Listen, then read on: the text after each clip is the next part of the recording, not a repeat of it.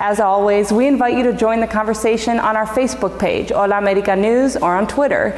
There you'll find more pictures, extended interviews, and more exclusive material. But first, we have a special segment about the Arrowhead Ranch running program.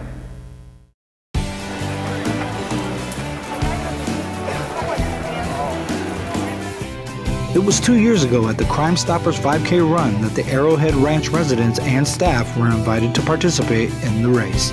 In just 2 years' time, the area's well-known residential treatment facility has put together quite the running program. When they are not working on treatment work or are out doing community service, you can find most of the residents and even some of the staff running around the campus. In the last 2 years, in addition to the Crime Stoppers 5K run, the Arrowhead running team has participated in the Run for Viva 5K, the Hawk Hustle, the Lago Marcinos Coco Bino 5K, the Firecracker Run, and many more local races, as well as the Race for the Cure this past June. The response from the race directors for the Arrowhead Running Therapy Program has been overwhelming, to say the least, from me. Whenever I email and ask if we can be a part of all these events, I've yet to have a no back from them, and so that's great to see. And also, you know, the kids, when we do these and we talk to them, they want us to help set up and tear down, and then we're able to run these races. And so that helps with the kids seeing that, you know, it's helping the community that they're a part of, and also it's kind of a win-win situation for everybody. And this year, the Quad Cities Marathon founder and director, Joe Moreno, invited the Arrowhead kids to participate at the 5K race for the Quad Cities Marathon. As most of the residents are at Arrowhead for negative behavior, running is something productive and healthy that can be done when they return home. Helping teach the residents positive coping skills has always been on the top of the list for the staff at Arrowhead, and anyone who has ran before who definitely agrees that running is a great way to get rid of anger and stress. Yeah, I enjoy running with them very much. I know for me it's also a coping skill for stress and for just the day-to-day hectic lives. It's nice to go out for a run, for them to get out off the campus a little bit and run with us for half an hour even.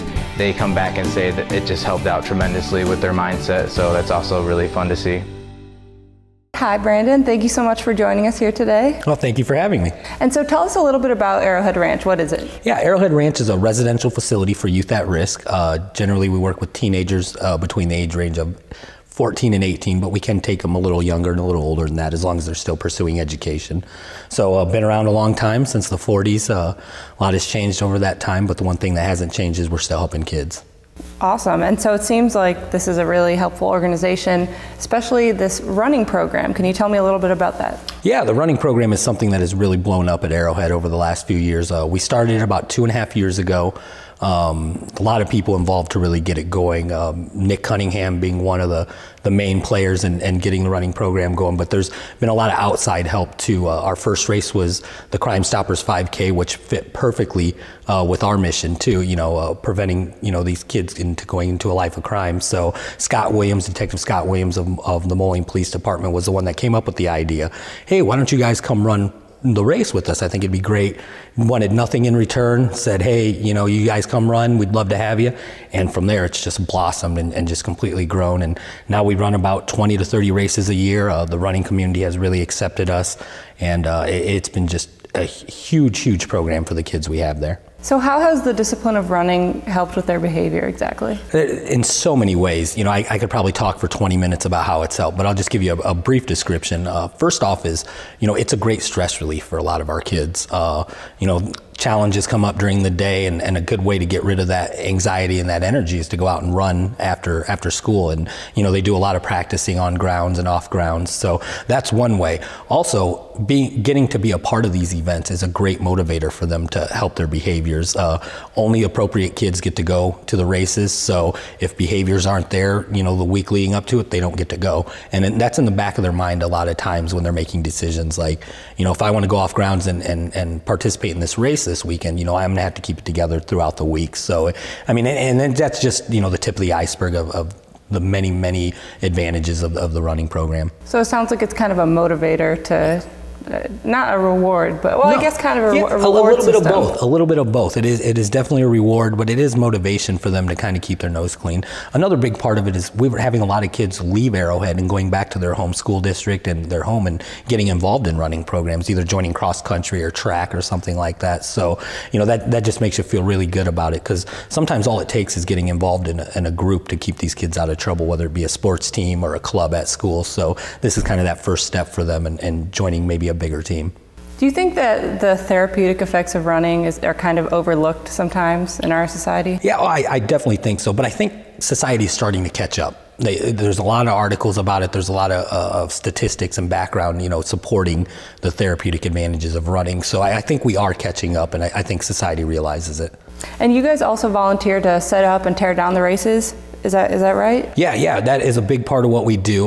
You know, it's not free to get into these races. A lot of race directors, you know, there's giveaways that you get when you sign up. There's a lot of things that go into it. So for our exchange, since we are a nonprofit, we can't pay for every kid to be in there. So it's kind of an exchange. We'll come help set up, you know, before and break down afterwards in exchange for getting our kids to run. And a lot of times, a lot of race directors actually say, no, that's not necessary. That's not necessary. But we feel it's important for the kids to get out there and help out. And community service is also a big part of what we do at Arrowhead. Kind of like they earn to be part of the race. Yeah, and not even just that, but just that feeling of belonging to a community and helping out in the community. You know, even kids that don't run will go out and help set up and break down and do that volunteer work. So, you know, it goes hand in hand and it works perfectly. And speaking of community, it seems like the running community, you were speaking about this a little before, has really embraced these kids. Oh yeah, I mean, it's been absolutely amazing. You know, when our first couple races, we'd go out there and we'd wear our Arrowhead shirts, and then other race directors just start approaching us. I can say Joe Marino has been a great guy who's helped us, you know, get into races and help out at races. And as I mentioned earlier, Detective Scott Williams has been a great guy in that. And there's so many other, too numerous to name, all the other great race directors that help us out. And you know, this is all good. Have you heard any criticism of the program from anyone? You know, there's actually a funny story. Not real criticism, but we actually had an article in the paper not too long ago, probably about a year and a half ago, where it was Arrowhead Kids on the Run. No, it's a good thing. And how it came about was there was a neighbor near Arrowhead who saw a bunch of kids running, and they got a little like, oh my God, kids are running. What they didn't realize is we were practicing. So I wouldn't say criticism, but there's been some pretty funny situations where people didn't realize what we were doing at the time, and then we had to explain to them, no, this is good. They're not running away from Arrowhead. They're participating in a program. So. And so how often do you guys do these races? Like, when's the next one? Our next one will be the Lago Marcino 5K, which we have done for the last 3 years now. And we usually do about 20 to 30 races a year. Wow. And that's growing. I mean, it started the first year was maybe 5, second year maybe 15 to 20, and this year's 20 to 30, and it just keeps getting bigger and bigger and bigger. And we are in a great community for the 5Ks, 10Ks, things like that. I mean, it seems like there's a race just about every weekend if you really want to go out there and look for it. So.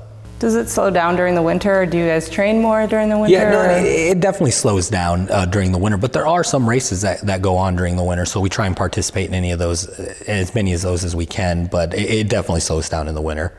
Well, thank you so much, Brandon, for being with us today, and keep up the good work. All right, thank you. Thanks for having me.